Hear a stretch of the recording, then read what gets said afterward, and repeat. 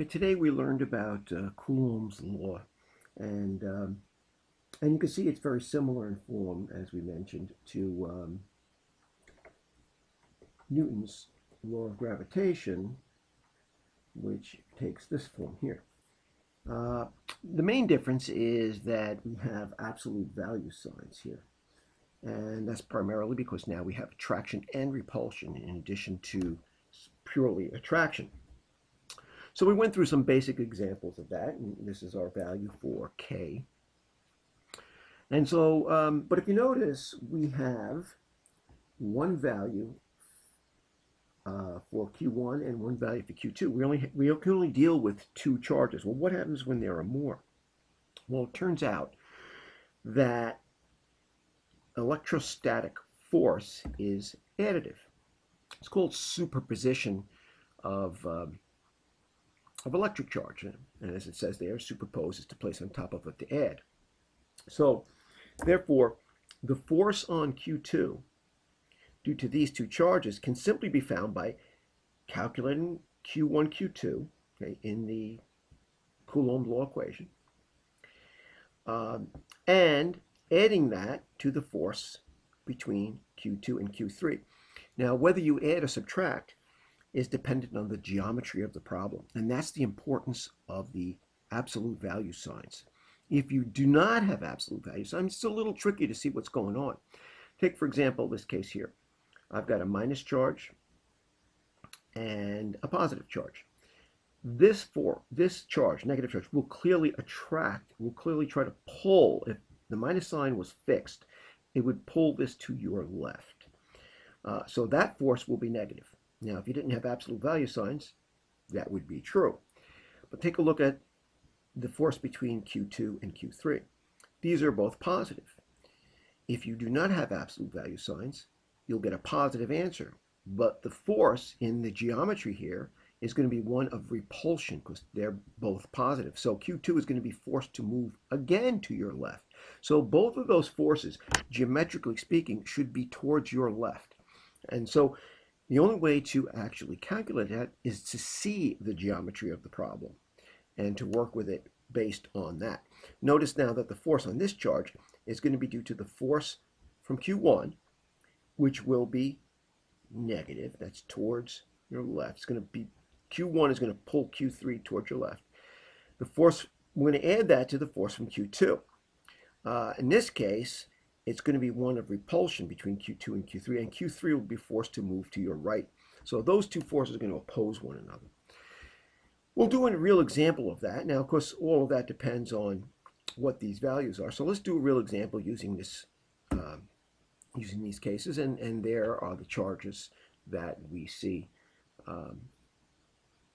above. We have a negative 1.3 microcoulombs, positive 2.3 microcoulombs, and 1.8, positive 1.8 microcoulombs. We can't use the micro, we can't use the prefix term. We actually have to put the value in there. We only can calculate using coulombs.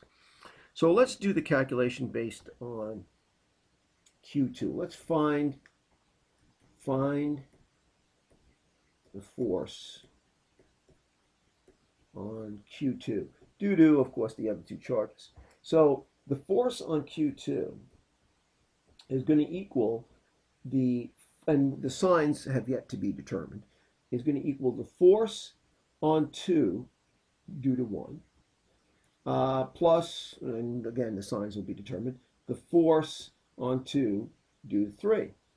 So this will give us our Q1, Q2, Q1, Q2, Q3. That's what we'll be looking at.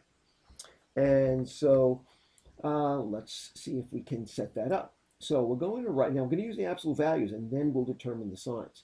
So we have now K times Q1, Q2, absolute value, divided by R squared. Now the R is going to be between the distance between 1 and 2, and that's what that means. This means the distance from 1 to 2. And to that, we're going to maybe add or subtract. And this could be positive or negative, but we'll we kind of already know, but we'll determine that a little bit later. K times the force between 2 and charge 3. And again, this is going to be r squared. This is going to be the distance between 2 and 3.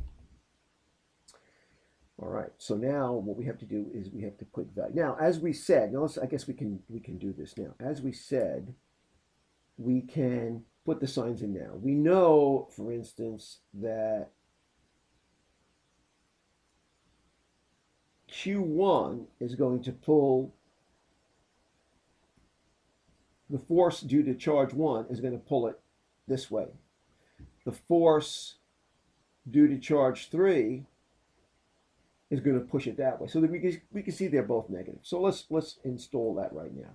So we're going to have a minus 9 by 10 to the 9th times the absolute value of minus 1.3 times 10 to the minus 6th times 2.3 times 10 to the minus 6th divided by the distance between, which is 1.0 meters squared. And to this, we know that, just to point out here, F, the force due to 3, force between 2 and 3, this is the force between 2 and 1, this is going to be negative because it's going to your left. And so this is also going to be minus 9 times 10 to the 9th, absolute value of the charge 2, which is 2.3 times 10 to the minus 6th times, what is 3? 1.8 times 10 to the minus 6th absolute value divided by the distance between 2 and 3, which we see is 1.8 meters. 1.8 meters squared. And so now we have to multiply those values, and that's going to take a little bit of time, but let's get through it. So we're going to, I think I'll pause it here for a minute to go through those calculations. Okay, and if you go through those calculations, you'll find that you get a minus 0.02691 minus 0.0115. The units work out to newtons, of course, and I'll show that in a minute. And so basically we're going to add them, 0.02691, and we get a minus 0.03841 newtons. This indicates it's a force acting to your left. So it's important to do that. In terms of the units, we have 9 by 10 to the 9th, that's newtons times meters squared divided by coulomb squared times, we're multiplying coulombs by coulomb, so that's coulomb squared. And we're dividing by meters, which we're squaring, so that's meter squared, so that cancels, that cancels, that cancels, and that cancels, and we end up in the unit of newtons. So we end up with a minus 0.03841 newtons. That's basically how you do this type of problem.